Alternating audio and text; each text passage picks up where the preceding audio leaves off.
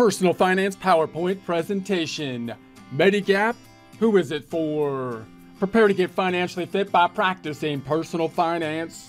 Insurance is part of our long-term risk mitigation strategy where we follow the adage of measure twice, cut once, putting a formal process in place, something like setting the goals, develop a plan to reach them, put the plan in action, review the results, repeat the process periodically. Most of this information can be found at Investopedia. Who needs Medigap insurance, which you can find online. Take a look at the references, resources, continue your research from there. This is by Tim Parker, updated December 20th, 2021. In prior presentations, we've been talking about insurance in general, going to the medical insurance, which is a bit more complicated due to the complexity of the medical field and the laws and regulations related to it and the insurance of it.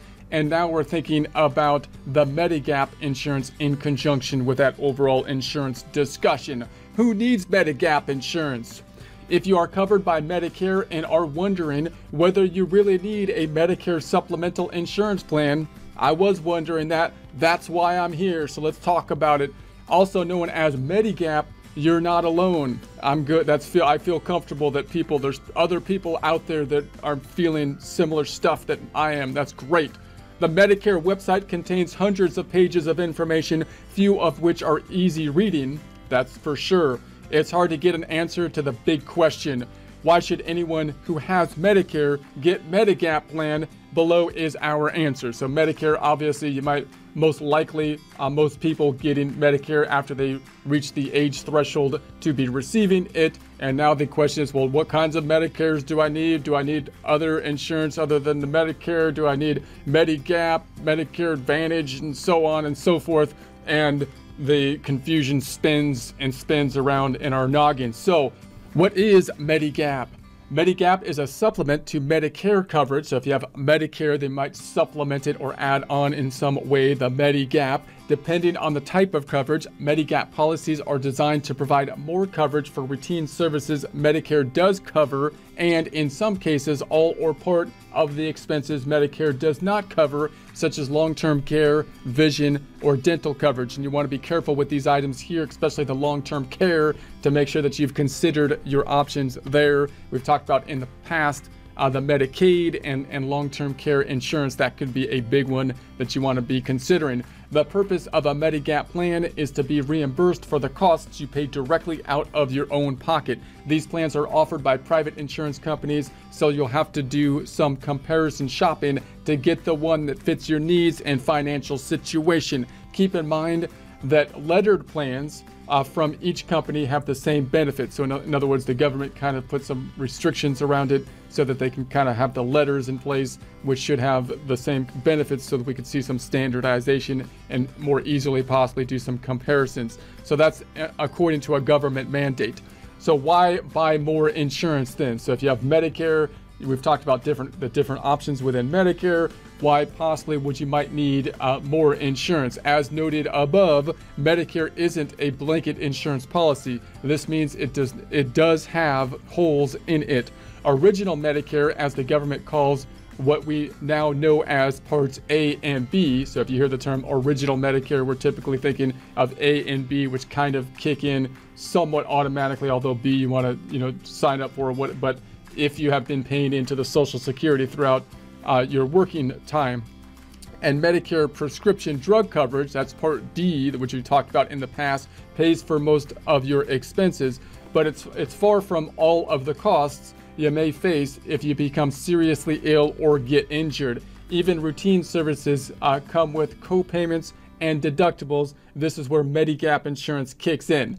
So when we think about just the normal insurance, you can kind of compare Medicare, the original Medicare, basically to it, Part A and B and Part D, for example, which still comes with the kind of terminology we talked about, the deductibles and the co-payments that could be involved. So Medicare deductible, here are a few examples. If you are admitted to the hospital, you have 100% hospitalization coverage after the $1,484 annual deductible under original Medicare Part A as of 2021, $1,556 in 2022. So you've got the deductible that you got to clear the deductible, for example, and that's a general kind of insurance term. That's the basic bed and board. However, you may owe up to 20% of some other costs, such as anesthesiologist's fees. So in other words, even after you go over the deductible,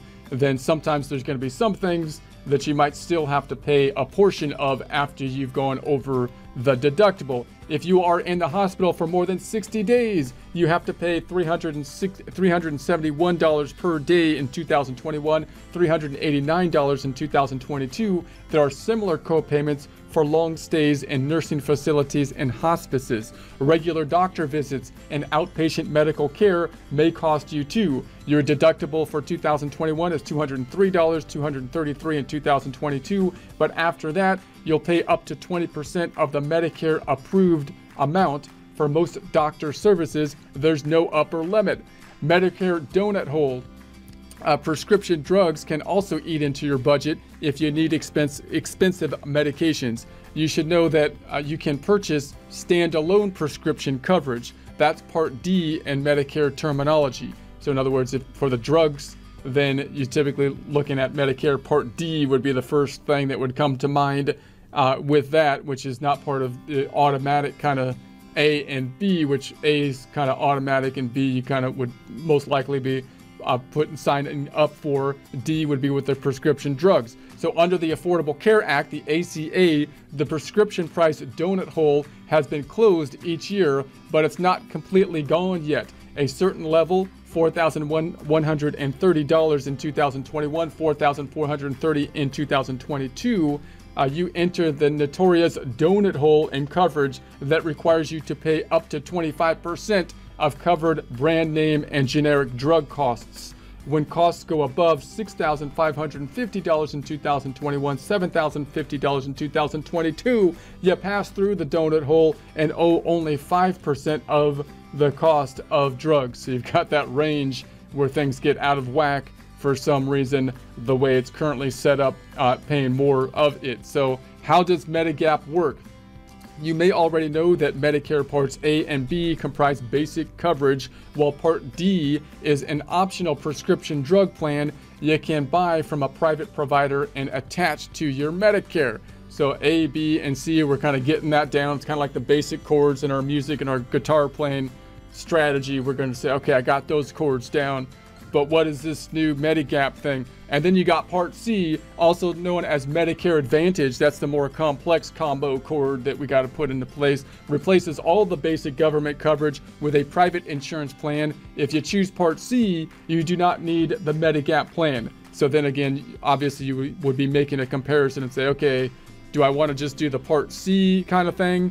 Or do I want to do this Medigap type of thing? Or do I need either of those added components? But if you go for the original Medicare plus Part D and do want a Medigap plan for more complete coverage, there are more letters to learn. So now we got some complex scales that are like, they're like minor scales and not just the pentatonic and whatnot. It's like a Dorian thing or something that we got to learn, some crazy scale. So this time for plans rather than parts. So each letter represent a standard level of coverage. For Medigap plans, the most popular choices are F and G. Plan F and G, those are the standard, the more exotic Medicare items. So Medicare Plan F, this is the most comprehensive plan and has been the most popular choice for years. The average cost per month for the most popular Medigap F plan is approximately $326.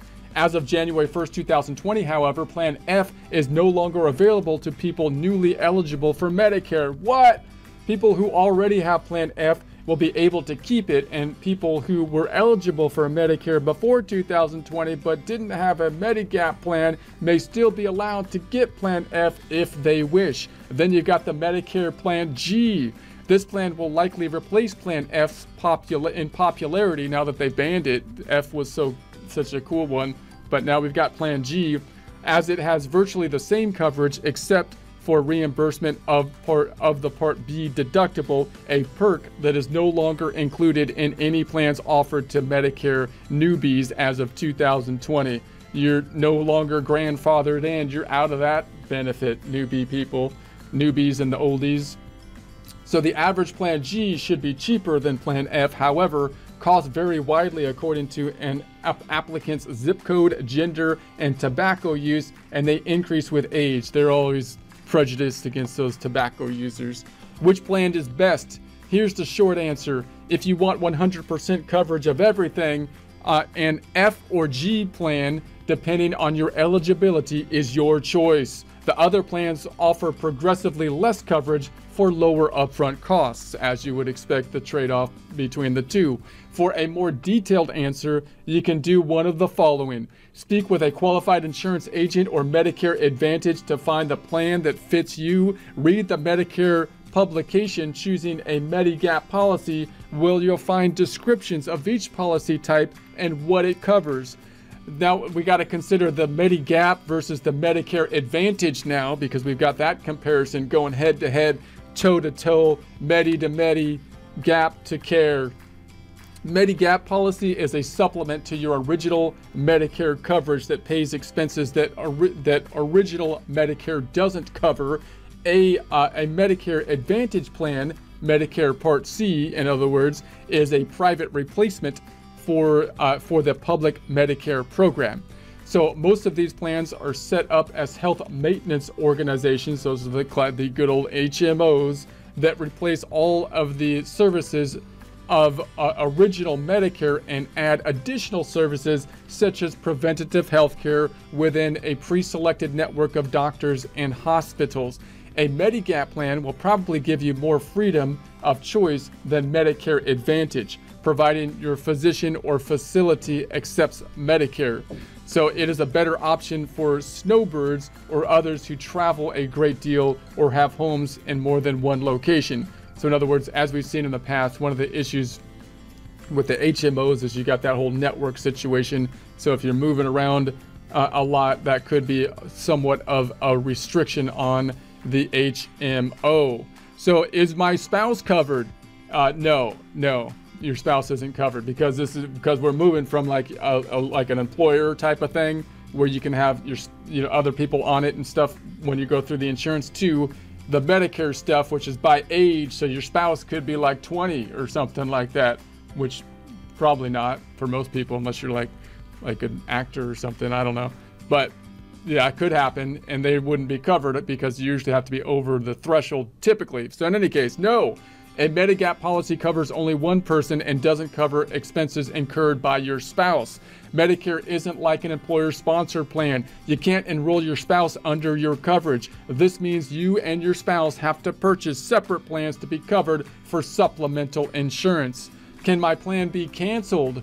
No, that's illegal. As long as you pay your premiums, your policy is renewable for the rest of your life, which is nice because that's what I need here. My life, it might not be lasting all that long, time's ticking here.